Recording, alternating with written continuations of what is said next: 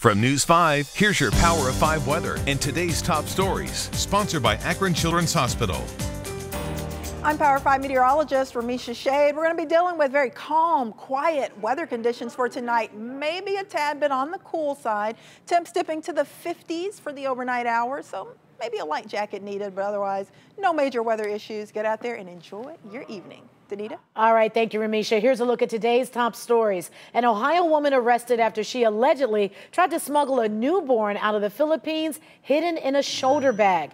Airline workers stopped 43-year-old Jennifer Talbot at the boarding gate at the airport when they noticed the 6-day-old infant. They say she gave them an affidavit, allegedly from the baby's mother, that gave consent for the baby to go to the U.S., but it wasn't signed.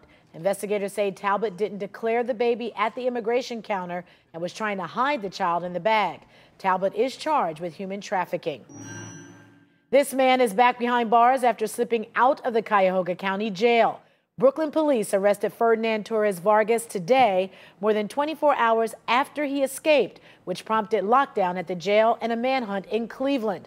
This is the second time Torres Vargas has escaped from custody. The first time was in 2015. The Cuyahoga County Sheriff says the $2,500 reward for information leading to his arrest will be paid. The Revere Local School District is now using vapor detectors to catch students who are vaping in school. The small monitors were put in bathrooms and gyms and sends a silent message to school staff if it catches someone taking a puff.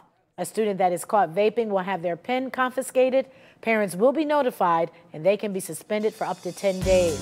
For the latest news and weather, go to news5cleveland.com or open the News 5 app. Sponsored by Akron Children's Hospital.